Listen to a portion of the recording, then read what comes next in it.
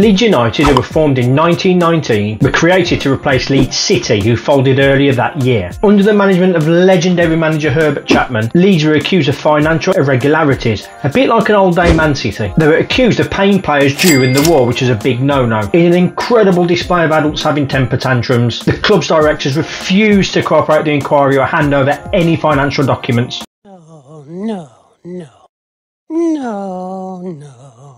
So they were kicked out of the league 8 matches into the season. Vale took over their remaining matches, and later that year, with the players without clubs, Leeds City sold their entire squad at an auction for just over £9 grand. Yes, you heard right, a team put their whole squad up for auction. None of the auction players ever played for the new